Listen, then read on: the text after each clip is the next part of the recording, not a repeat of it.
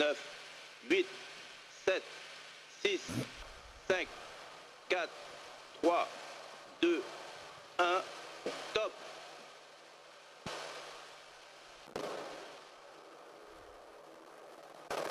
Allumage Vulcain.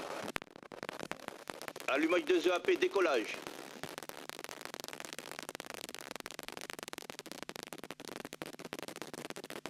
Propulsion nominale, tous les paramètres à bord sont normaux.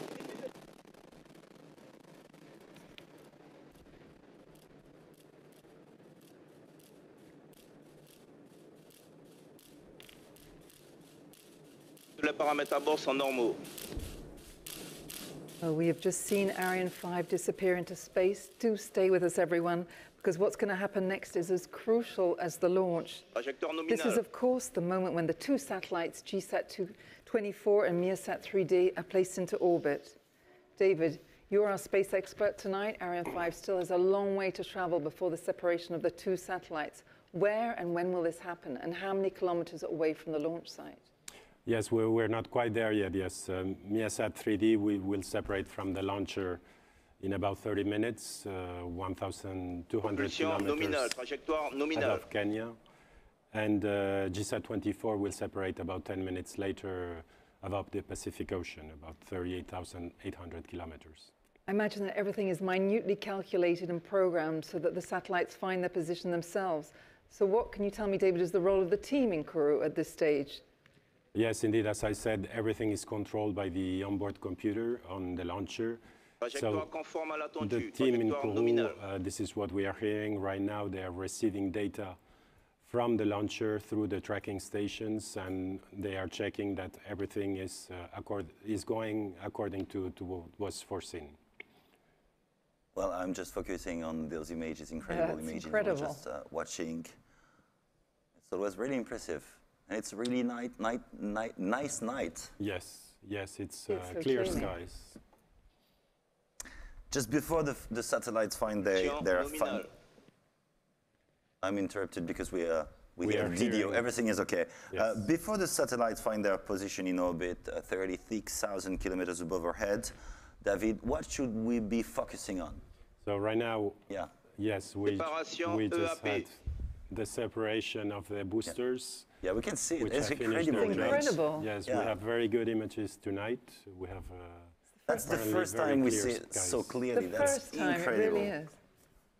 So the launcher is at an altitude of about 70 kilometers and traveling about 7,000 kilometers per hour right now. We will also. We've just heard the DDO has announced the fairing separation. Yes. So why we don't need it anymore? Now, the launcher has now reached an altitude around 110 kilometers where the atmosphere is really thin, and therefore we get rid of the fairing, which was there to protect the satellites from the atmosphere and from the liftoff. So it's not already done? I'm confused. It's not already done. It will happen? It should happen shortly, yes. It should happen shortly. And you have... An earpiece. An earpiece, and yes. So you're directly connected to Kourou. So you have. There we go. Yeah, there we go. There we go. Well, for all of you who've just joined us on Road to Space, the Ariane 5 rocket has just left the Guiana Space Center in Kourou 3 minutes ago. And tonight we have two very special passengers on board, one from MEASAT, Malaysia's first satellite operator, and the second one from NewSpace India Limited, which is a public enterprise under the Indian Ministry of Space. And in 20 minutes, MEASAT 3D will be the first released into space. David, can you tell us a bit more about its future position? La propulsion est nominale. Yes, so MEASAT 3D will be in geostationary position, 36,000 kilometers above the Earth. The satellite will be fixed with respect to the ground, as I explained before. And so it will be in what we call the 91.5 degree east orbital slot, which if you look at a world map, you will see that 91.5 degree longitude east is over the Indian Ocean, about 1,000 kilometers from Kuala Lumpur. So it will be in a perfect position to serve Malaysia and Southeast Asia. Okay, MEASAT 3D is part of the MEASAT family. We had MEASAT 1, 2, and 3A. Launched all by Arianespace in 1996 and 2014. It's a long-time partnership between your client, between the client and Arianespace. Yes, indeed. Arianespace has had a very strong relationship with the Asia-Pacific region for years, for decades.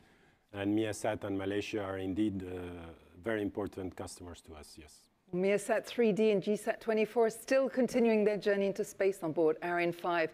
Let's now have a look at the screen and some incredible images we have of today's liftoff from the Guiana Space Center, which happened just a couple of minutes ago.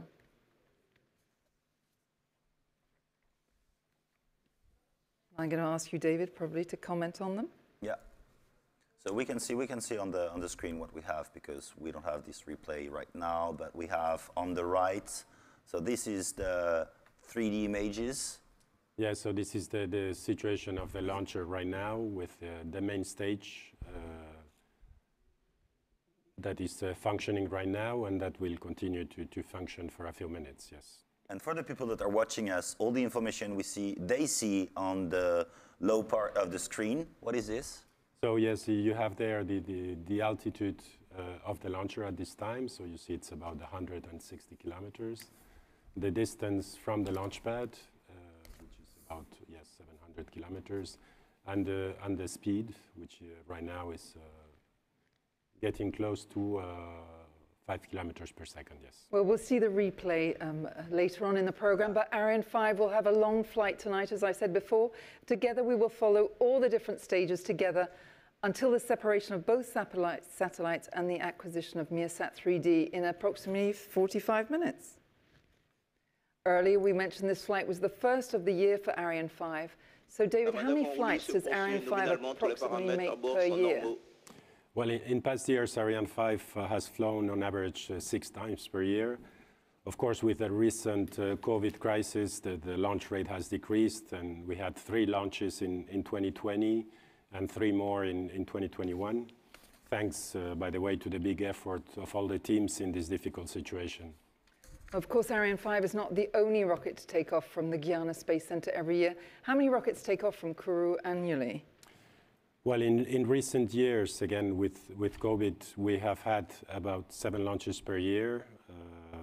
But before that, we had as many as 11 or 12 launches per year. Wow, okay. Well, when it comes to large spaceports, there are often different advantages relating to both the site and the location. But what about Kourou? Why is it one of the most efficient and effective launch sites in the world?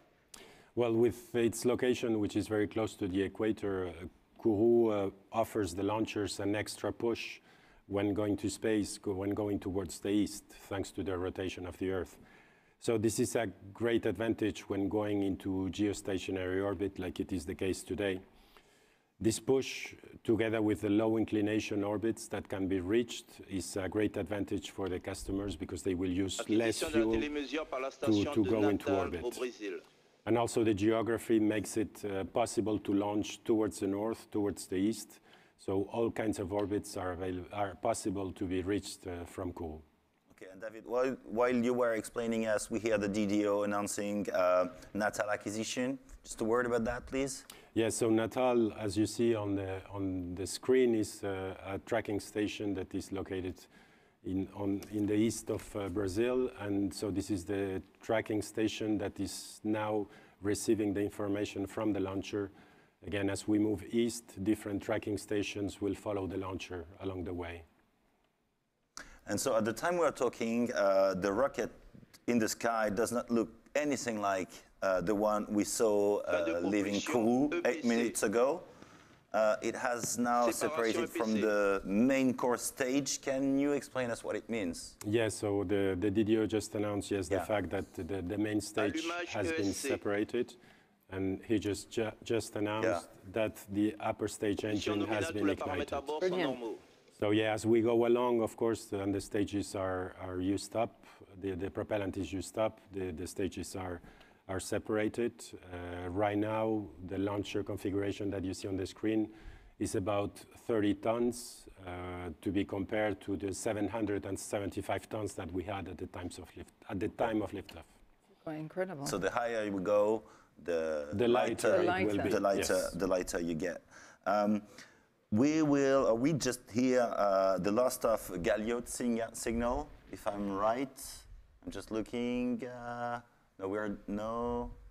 Yeah, we lost Galliot's signal. What does it mean? Does it mean the rocket is out of sight, out of here, out of connection?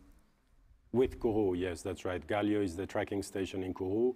And of course, as we move towards the east, at some point, we are no longer visible from Kourou. But again, this is not an issue because we have other tracking stations along the way that will continue to follow the launcher.